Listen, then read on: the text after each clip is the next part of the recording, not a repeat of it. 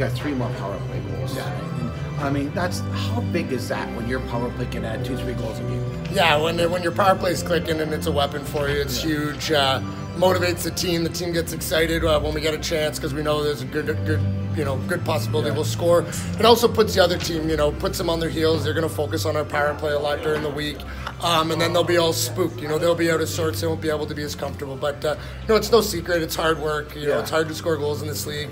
It doesn't matter who you have. If these guys aren't working and putting in the work off the ice and in the video room, it's not gonna click. Yeah, like what kind of work is that to do that? Is it just grinding on the boards? Is it making good? Like what specifically? There's a ton of video that goes into it. Okay. Head up by Sparzy, whether it's NHL clips, OHL clips, things that work. Okay. So there's always watching our power plays, NHL power plays. Obviously, what other teams kill, and you have an extra guy, so you take what you give. But I think that the thing is you want shots in traffic when you can. It's a fine line. It's shoot the puck, but don't get it blocked. So it's you got to use your options. There's going to be an open guy there.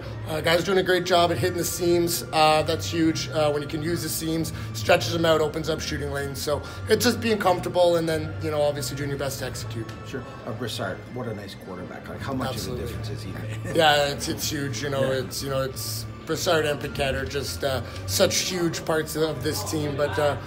Brassa, specifically on the power play, he's excellent at getting his shot through. He's a right shot, which we've missed the last couple of years. And, just excellent power play instincts. He's really been a huge part of us, going on a little hot streak here. For sure, yeah. I was just going to ask you one other thing. Daniel Singer, you had him here, and obviously a very emotional thing. Like, how much did that hit home to see a kid like that play in those circumstances?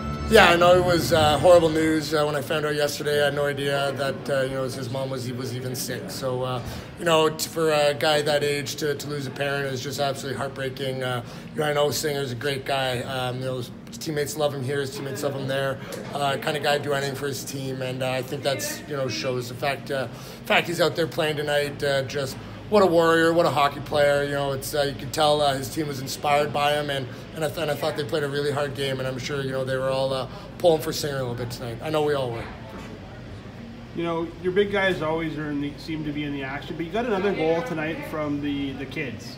How big is it to have a guy like DeSimone now contributing on Uberti last week? It's important for those guys to play. It's absolutely huge. You take away DeSimone's goal. It's it's a 5-3, 4-3 game without the empty net. So it's a huge goal. More importantly, it was a timely goal. These guys it's the hardest on these guys. They're at school at 8 a.m. They're the new guys in school. They're the young guys in the league. They got me all over them when they come to practice over every little thing. So, no, it's great to see. It's awesome to see these guys rewarded, and it just, continues to show. I mean, we're focused on this year, and we're all in on this year, and it's all that matters is a championship. But, when we do talk about, next year, we're very excited on the guys bringing back, and we think, when we graduate a big chunk of these forwards, guys like Uberti and DeSimone are going to do a great job picking up the baton and, starting the next wave. You guys, tied game after one period. You guys really kind of owned the play in that first period in a lot of ways. The second period, you guys came out and really took over. The guys really seem to stay patient, where, a couple years ago when they were younger, they wouldn't have been that patient. You could see the frustration, but they seem to really be willing to stick to the program this year. How much easier is it for you as a coach to, coach the guys when they're just so patient and willing to stick with it? Yeah, no, it's huge for sure. When guys get on their own page, everything unravels pretty quickly. They're smart guys. They understand that, everyone can look at the standings, look at our roster, and realize that, they better be ready to go when you got to come in here and play us. So, we're going to get everyone's best. I don't foresee anyone taking a night off when they come in here. So, we're going to have to be patient. We're going to have to be hard. We want to grind teams down in the O zone, and we want to play as little as possible in the D zone. So, part of that's being physical and, playing hard and, being a man, really, out there. It's not easy, and, it's great to see when the guys stick to the script and then, get rewarded for it. Sarnia Saturday night, Windsor Sunday afternoon. It's a pretty tough trip. What do you do to get ready for it?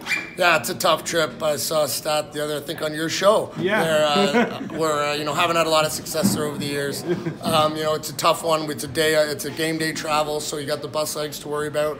But you know, we have the depth, we have the legs. I think Tomasino coming back in will be a great great shot of life for us. So you know, it's important. We you know, do a good job with maintenance of the guys tomorrow. Then they're on their own for good dinner and hydration and everything. And then Saturday it's all business and make sure that, you know, we come out flying and have a good first period.